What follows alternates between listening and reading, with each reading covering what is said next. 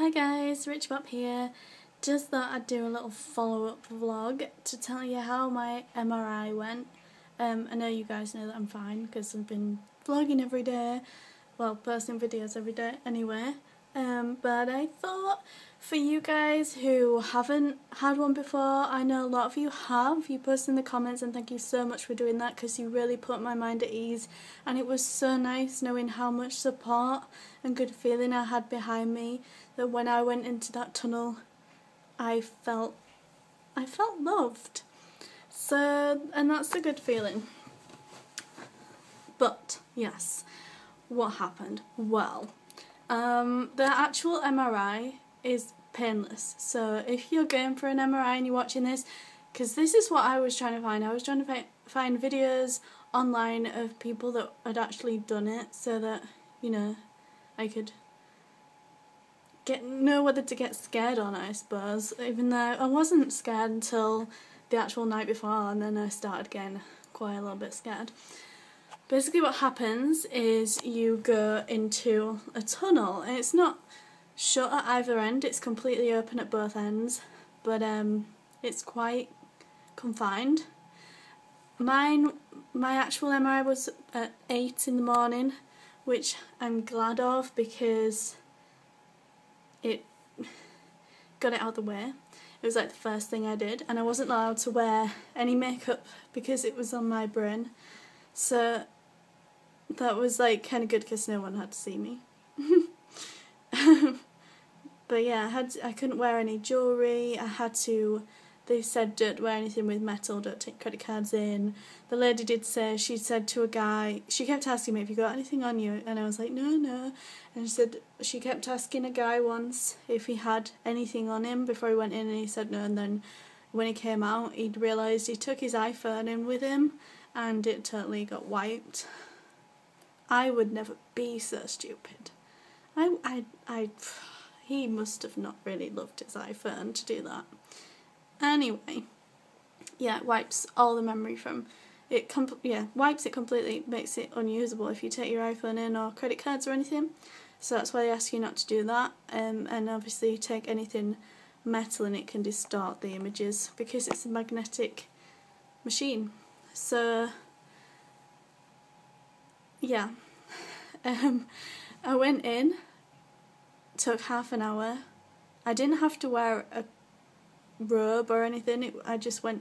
I had leggings on, a top. I was allowed to keep my bra on. I was worried about the hooks on the bra because they're metal, but she never mentioned anything about that, so that's fine. But that's probably because it was on my head. I think if it was been a full body scan, they might have made me wear a robe, but because it was just on my head, I think I was okay.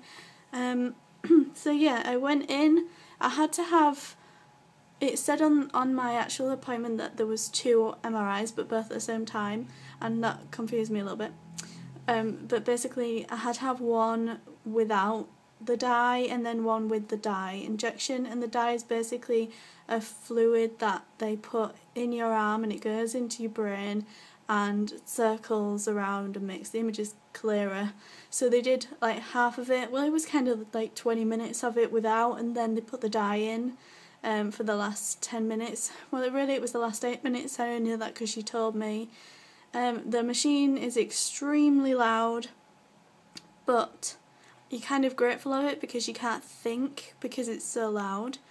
She gave me, not only is the whole thing quite confined, it's not like hugely confined, you could sort of put your arm up and just touch the top comfortably, or I could, but I didn't obviously.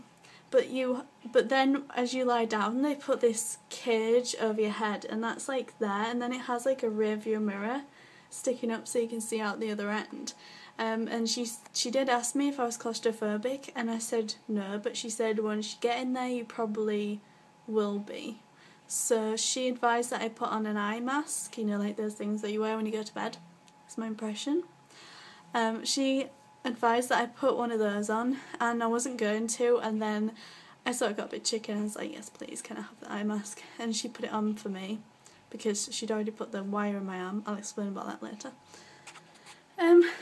Yeah, this This is really long-winded, I'm sorry if this means nothing to you, but I just feel it's important to put this information out there for people such as me before this. So yeah, they put the mask on, and that I'm really glad they did that, because she said some people go in and they say, I'll close my eyes, I'm not bothered, but then when they get in there you just can't resist opening your eyes. And I did open my eyes even though I had my mask on, but all I could see was like down the bottom, like past my nose, so I could just see her walking around, so that was alright. I think the length of the time I was in there made it scary for me. It was a fully surreal experience. It was like you'd been abducted by aliens and they were testing you and you just sort of wake up. And obviously I was pretty sleepy anyway. Because of my problem of drinking and weeing a lot, it made it quite uncomfortable for me going half an hour without having a drink or a wee. So that was an issue. But apart from that, it's painless. Although the dye. Now, I had to have a tube in my arm down here. I don't know if I can show the markages. They're not that bad.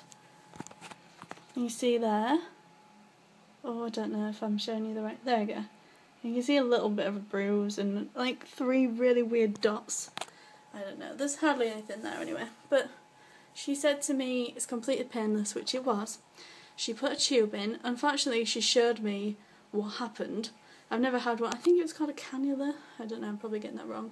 But I didn't look. I'm not bothered about needles or anything like that, but this I wasn't sure of, because she got the big plastic tube and she had like a injection thing, what do you call it, syringe at the other end, and she had saline in it, and she did that and showed it coming out the other end. If she hadn't done that, I would have been fine, but that really sort of did something to me. It freaked me out. So she attached that to whatever she put in my arm, I don't know, I did look.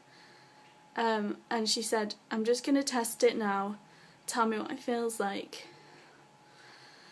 So she did it and it just felt cold. She said, that's right, it should feel cold. If it's stinging, that means I haven't put it in the vein. Okay, so it didn't sting, that's okay. Alright, so it's just feeling cold. So I'm like in this tunnel and I don't know what's going through my head then. I was okay, but my arm started to go really, really numb and like get pins and needles. And I was sort of thinking, oh, she must be putting the dye in now. And about halfway, I presume it was halfway through, I started to get the urge to be sick.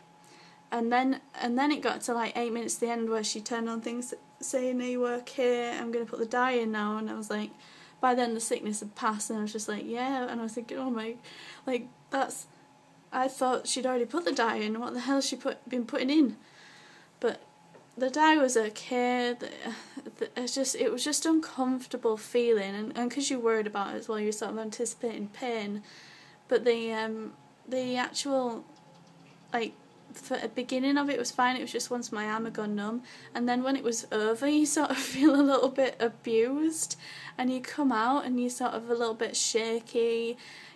You know, I'd just woken up. I was feeling a little bit delicate, and my arm was just, I could hardly move it. I think that's because of the extra fluid in the joint. I found it very difficult, and I did ask her, like, when will I, like, be able to move it? And she said you shouldn't have any pain, but it should wear off, even though you shouldn't have any, and just try to, you know, give us a call if it didn't go away. So it was hurting all night. I was really tired, but I think that's mainly because I was dehydrated.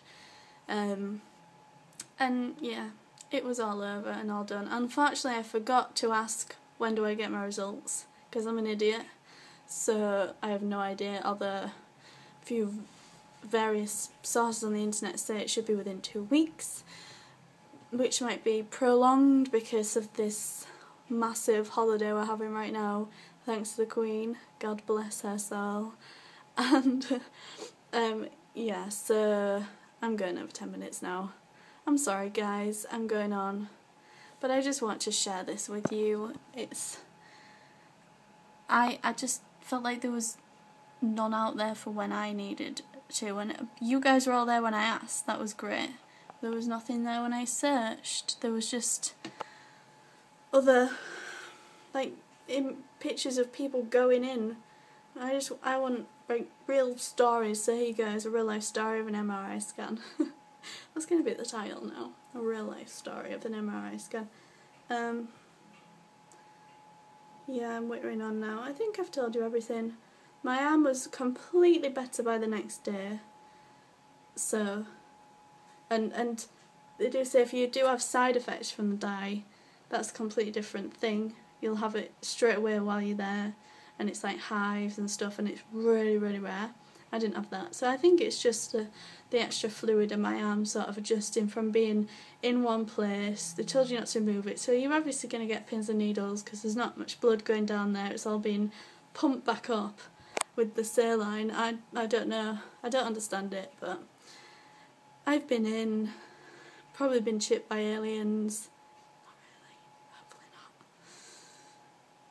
not. And hopefully I'll get good results very soon.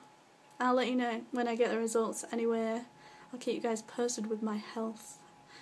And I just want to get fixed. I'm sick of going to the toilet. And I'm sick of drinking.